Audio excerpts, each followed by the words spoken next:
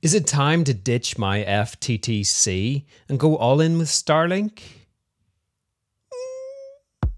Before that, here's an intro that took me 3 minutes to make, and it's terrible.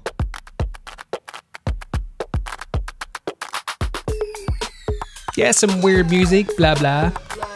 Don't know. I need to do something to try and make this channel look a tiny bit more professional and make it look like I know what I'm doing. Today is going to be about the firmware update, and I have that on the screen now. It starts 68F, ends in EF282, and this was rolled out to me this morning.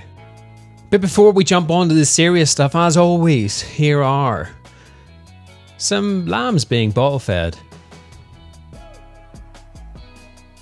And then this one just stares because it's terrified of something.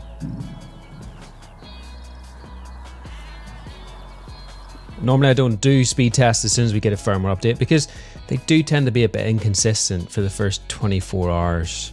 Now this firmware has been dropped over the last few days. Some people get it before others, and yeah, for some reason I'm getting them last. And yeah, Martin did get his before me again. I'm okay with that. As I said before, we're friends, and yeah, fully support his getting stuff before I do. That's okay.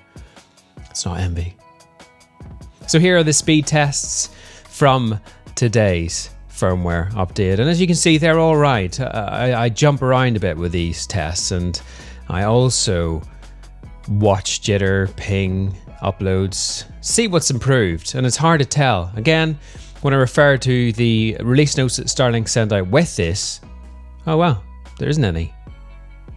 Then it's a guessing game, but it looks like this is purely about upload speeds improving. Now, in terms of the question, am I ready to ditch my Fttc? It's 30 megabits per second down, 5 megabits per second up. It pings around 6 to 10. It's with Zen. I love Zen. They've been great. I'm not there yet.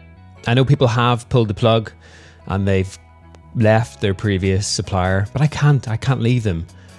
And the reason being, I still get enough outages to interrupt my service and also to give me earache whenever my wife's conference calls do go down. So I will be keeping my Fttc for another while yet. So one of the other questions I had recently was about 5G. Can I not get 5G or 4G here? I can't. I'm in the countryside and it's very difficult to get any sort of phone signal here. And it's not wilderness. Don't get me wrong, this is on the edge of a small village, but it sucks, quite simply. But I was in Bedford a couple of days ago and I decided to test the 5G there. So here's the speed test from that. And it's still not as quick as my Starlink.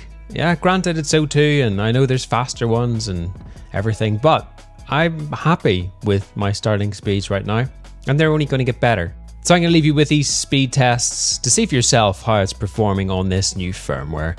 And yes, server does matter. You'll notice towards the end of the video, I do swap server a couple of times. I quite like the Maidenhead one. On a few occasions, I did opt for the app speed, whatever it's called, to choose the location for me. And it chose Braintree, it chose some in London and various other places. So it's interesting to see how that finds the best server based on your location. And again, it depends where the Starlink signal's coming to and how it's pinged to me, blah, blah, blah. I don't really understand all that stuff. But the speed does vary depending on the server that you're on. So I'll leave these with you, and whatever you're doing for the rest of the day, have a good one. And I will catch you later.